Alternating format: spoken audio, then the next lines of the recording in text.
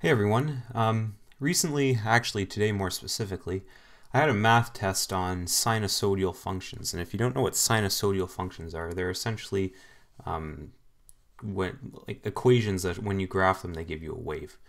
And math to me doesn't really have much of a purpose unless you can apply it to something. So today I'm going to talk to you about waves. So I'm going to cover what is a wave, and most importantly, what the applications of waves are. So I'm going to talk to you about different kinds of wavelengths and sort of things you'll see in your everyday life that evolve around waves, but also the more cadet-style approach to it. So what waves we use for essentially radios on bush weekend, aviation radios, and even radios in our cars. So first of all, let's define what a wave is. So a wave is essentially just a disturbance. It's a disturbance created by something. It could be you chuck a rock into a lake and it causes the motion of water, which creates a wave. Now, waves usually have a medium. But the waves I'm talking to you today about actually don't have mediums. And a medium, I should define what that is essentially something that the wave flows through. So in my previous example about chucking a rock into water, what's the medium? Right, water. That's what the wave moves through. But what about light? Light's a wave. Does it move through anything? No, right? Because it comes from the sun, most of our light. And yeah, space is pretty much nothing, so it doesn't need a medium to move through. And what we call waves that don't need mediums to move through is actually called electromagnetic radiation. And I don't want to get into too much physics behind this. You can learn that in your high school science classes, but I just want to talk to you quickly about what parts of define the parts of a wave and also, of course, their applications. So if we look into our diagram here, let me just change the color quickly. Actually, no, 1 second. Technical difficulties. Okay, so if we look at the diagram here quickly, we can see that we have a wave in red here. We also have gray arrows here and this thing. And first of all, let's define what I mean by this yellow bracket. And this is actually called the period. The period of a wave is essentially the time it takes to get from one place on a wave, let's say here, to another place on the wave that's exactly the same. So if we look here, if we look at this part of the wave here when it starts, well, what's the next part of the wave that looks exactly like that? Over here. So the period of the wave is essentially one cycle. And there's a specific unit of measurement that we use to measure how many cycles there are per second of a wave. And I'm sure you've heard of this before. It's called hertz. Hertz. And it's often abbreviated Hz. So that's what a period is, the amount of cycles per second of a wave, and it's measured in hertz. We also have amplitude. And that's the distance between the resting axis and the crest, that's the crest, the top of the wave, or the trough of the wave. So amplitude's the distance between the resting axis and the crest or the trough of the wave, and we call that amplitude. Amplitude. Cool. So that's essentially saying how much power the wave has. The greater the amplitude, the more power it has, generally the longer range it will travel. Amplitude. Also, we have wavelength. So that's actually the distance. Similar to the period between two equal parts of the wave, and we call that wavelength. So those are some of the key terms you need to know about waves. But now let's talk about something called the electromagnetic spectrum. So if we were to draw a wave, let's just draw a wave here. We're going to draw it with a relatively large period. But over time, that period, oh, I'm trying to draw it here, it's kind of hard, gets smaller and smaller and smaller, to the point where you can't make the distinction between the period anymore. So obviously here, at this end, the frequency in hertz is going to be lower. So a low frequency at this end and a high frequency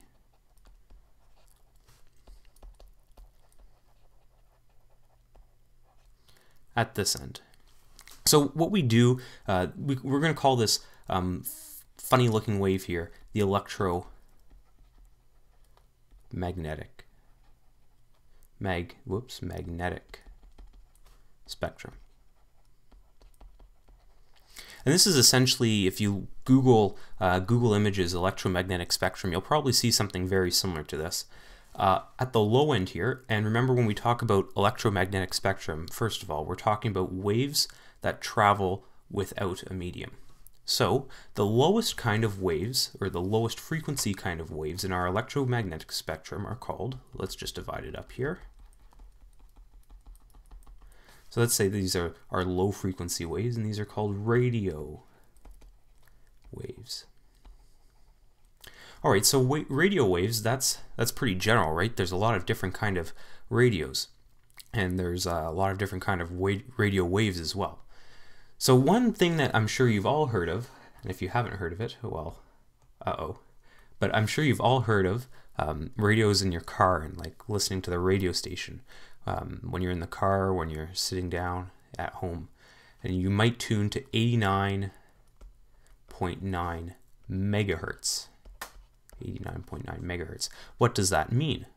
Well, that's essentially saying that the frequency of this wave is 89.9 million hertz. Mega means million, so 10 to the power of 6 hertz. So we might say that the common listening radio frequencies are down here. And when you change the radio station, what you're actually doing is you're changing what kind of frequency of wave your radio looks for. So when you tune it to 89.9 megahertz, your radio is looking for waves that have a frequency of 89.9 megahertz. You want to listen to another radio station, say 93.9. Now you're listening to radio waves that have a slightly higher frequency, therefore distinguishing it from the 89.9 megahertz band. So those are common music radio frequencies, radio stations, and that's what they're used for. Before I go on anymore, I want to say that low frequency waves are generally they have different characteristics than high frequency waves. So low frequency waves generally have long range. Sorry, that's a N. Long range. And they're also very good at going around obstacles. So when you're driving your car, you kind of want, first of all, you want your radio stations that you listen to in your car and whatnot to have, whoops, didn't mean to do that, to have good range, because you don't want to always be flipping through different channels when your radio stations go out of range. And you also want them to be able to go around obstacles, because it wouldn't be really inconvenient if you're driving in the city and you pass by a building and then all of a sudden your radio station cuts out and you're rocking out to your favorite song and whatever, and now there's no more music, and that would really suck. So anyhow, it's really good that low frequency waves go through obstacles. That's a characteristic of low frequency waves. High frequency waves, on the other hand, generally have better clarity. So the actual signal, the amount of data that's carried in the wave is carried over more in high frequency waves. You get a better quality of signal in high frequencies, although the compromise is you have shorter range, and they generally, high frequency waves are line of sight waves. So the high frequency waves work best when the transmitter and the receiver of the wave are in direct contact. There's nothing that the wave has to go through. So anyhow, I'm going to continue on with the kind of waves we see in our electromagnetic spectrum. So we talked about radio stations that we listen to in your car and whatnot. Now let's move a little bit up. Those stations generally end at about 107, 108 megahertz. Well, what starts after that? You got it. Aviation frequencies. So aviation frequencies are slightly higher frequency waves. They're generally between, I don't know, I'd say 115 megahertz and what? Sorry if the numbers are wrong here, but maybe let's say, just for argument's sake, 140 megahertz. So we've gone up in radio frequency, and we have a generally a shorter range now, but we're going to have a better clarity of signal, right? Because we've gone up in frequency, and that's the general rule. When we go up in frequency, we get a better clarity of signal, but we get a shorter range. Now, it's a good thing to point out here that some of these frequencies they have different restrictions on them. So in this band of radio waves can only be used for aviation. This band around here can only be used for radio stations. And not all these kinds of frequencies are available to the public. If we actually go lower down than 89.9 megahertz, down to, let's say, 50 megahertz. Sorry, I don't have enough room on the diagram. But you know what's at 50 megahertz? Walkie-talkies.